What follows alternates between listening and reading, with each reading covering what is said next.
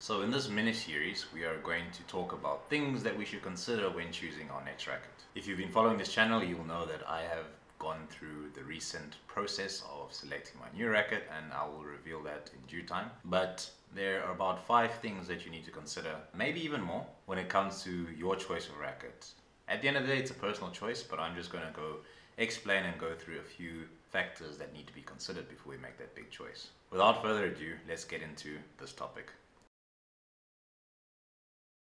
The next thing that we need to consider when it comes to choosing a racket type is your racket weight. In terms of racket weight, we get rackets all the way down to 110 grams, and I have heard of rackets which might even be lighter, all the way to very heavy rackets which sit around 180 grams. In fact, I believe at one point in time I had a 160 or 180 gram Wilson racket. At one point in time when I was a junior, I also had a very heavy racket, and it has its pros and cons. So let's talk about racket weight at the end of the day. So you would find that your heavier racket would mean that you'll have a slower swing, which isn't actually a bad thing. In fact, a lot more juniors and, as I mentioned, senior players would actually use a heavier racket because they cannot generate power.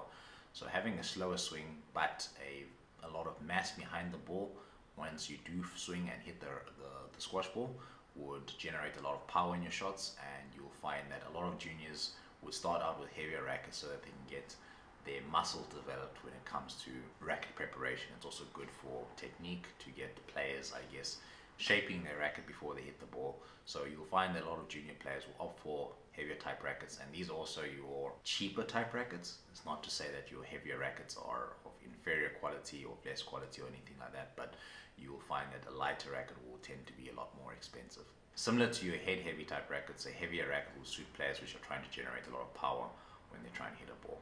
With respect to lighter rackets, you'll find that lighter squash rackets are used more by your advanced and intermediate type of players. This is because a lighter racket enables them to maneuver their racket a lot more in the air, which gives them a lot more attacking and aggressive options, and also puts them in situations where they need to basically maneuver their racket to get balls out of corners or to play a lot more volleys and aggressive type squash.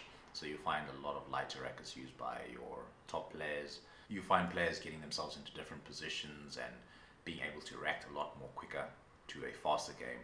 So there would be a need for a lighter type racket. Normally you would find that your lighter type of rackets should be used by people that have already mastered the basic fundamentals of racket preparation, how to swing and how to hit a ball correctly.